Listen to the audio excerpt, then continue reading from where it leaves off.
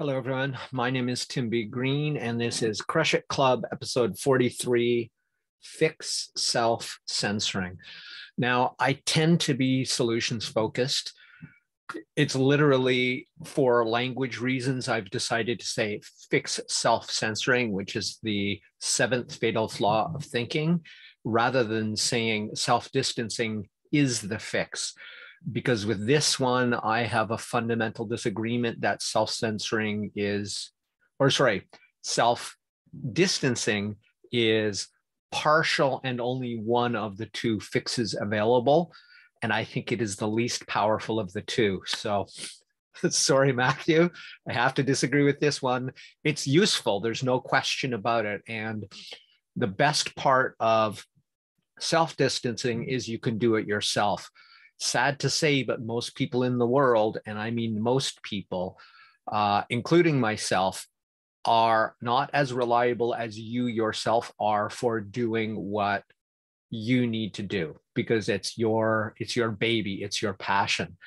So oftentimes, even without any ill intent, with every good intent, you can't rely on others as much as you can rely on yourself, in that it's your baby, it's your choice. So it's up to you. And that's where self-distancing is the most reliable of these techniques, because you don't need to rely on anybody but yourself. And if you make the choice not to do it, you own that choice. So, as I said, in this episode, episode 43 is fix self-censoring. So self-censoring is, I guess, pretty obvious. What it sounds like is sort of like, well, no, that's not going to work. It's the idea that we have a natural propensity, and in fact is somewhat glorified, that you need to be a lesser version of yourself, or you're all about ego, you're too self-impressed. And honestly, this is often true, but anything taken to extreme is bad. I don't think that the generation Y and Z are anywhere near as grandiose as they believe they are. They were taught that, and that is the fault of the psychologists who got the causation backwards. We've talked about that before. But yeah, it's not that self-esteem causes success. It's that success and accomplishment cause self-esteem. They got it backward, and we wound up with what in China they would call little emperors. So, but this is on the other side of that. It isn't like I can do anything as long as I believe it enough. Well, it's probably true, but you're going to have to put in that unwavering effort for as long as it takes. And you should assume that's going to take more than a decade, because if you do it quicker, that's great. So let's get into self-censoring. Self-censoring is about let's call this self-doubt without testing. So the flaw with this is, before even examining the merit of an idea, you set it aside because it's like, well, I thought of this, or that's too simple of a solution to be valid. So then you discount it, you let it go before actually examining it more critically. So we'll start with 𝗏𝗏's fix for this and then go on to mine. And I didn't invent it.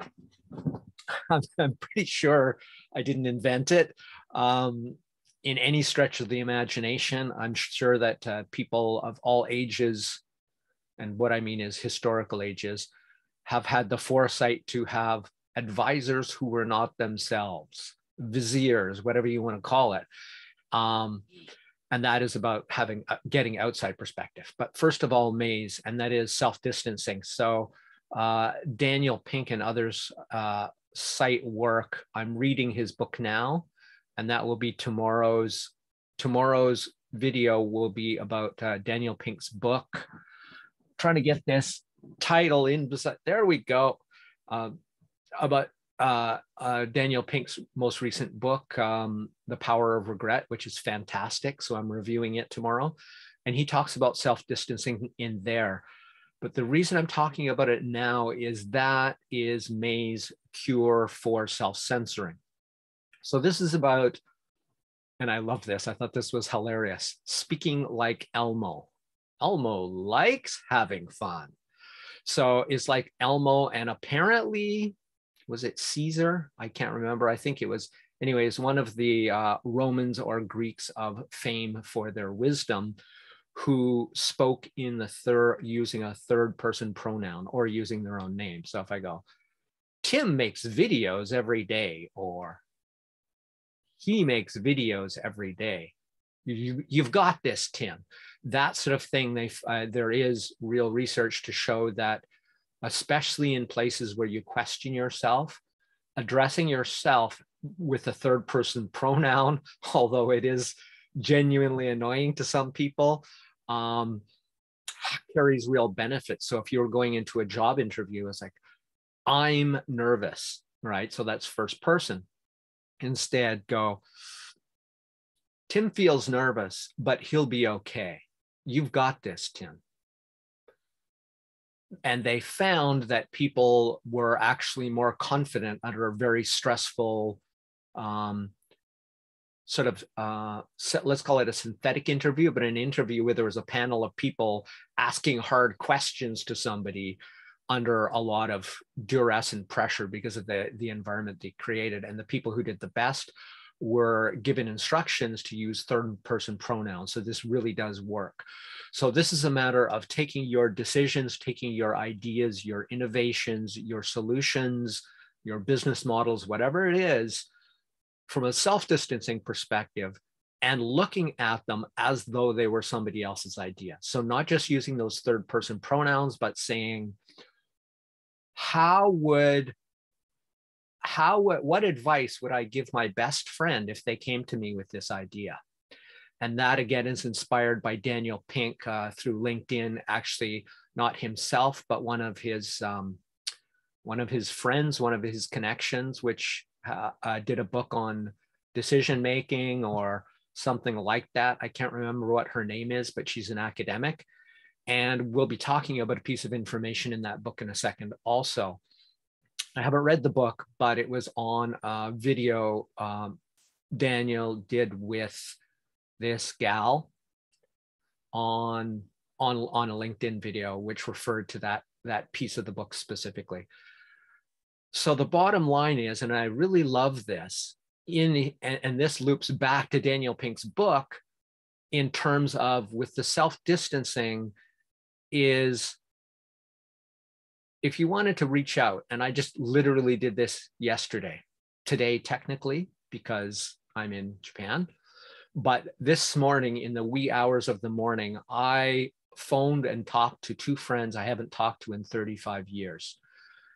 And one of the things that inspired me was Daniel Pink's book, because he says, if you feel like it would be awkward to talk to somebody after a long time, like 35 years-ish, then ask yourself, how would you feel about receiving a call from an old friend from 35 years ago?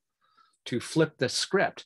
So by doing that, or as I said, I love the one that he said, and I have also myself used this technique. What would somebody you really care about, your loved one of the people that's the most special in the world to you, what advice would you give them if it was them asking about this idea that you're having? That's as far away as you can get from yourself, and it is very valid and it is very powerful. I also think, honestly, it's very limiting, because you cannot have an outside perspective of yourself. You can have, let's say, 50% outside perspective of yourself. And so that's why I'm closing this video with the one that I think is even more powerful, but relies on other people, is absolutely do the self-distancing, but beyond that, do something else. Ask somebody who is completely naive to, or informed about the topic, but not what you're talking about, and saying, somebody who cares about you enough to be honest with you, like truly honest, not your feelings, but the validity of your idea or your solution. Ask them, because as the Heath brothers call it, the curse of knowledge. We can't not know what we know, and therefore the outside perspective will inform us in a way self-distancing cannot. That is Crush It Club, episode 34. Fix self, self-censoring. My name is Tim B. Green. Bye for now.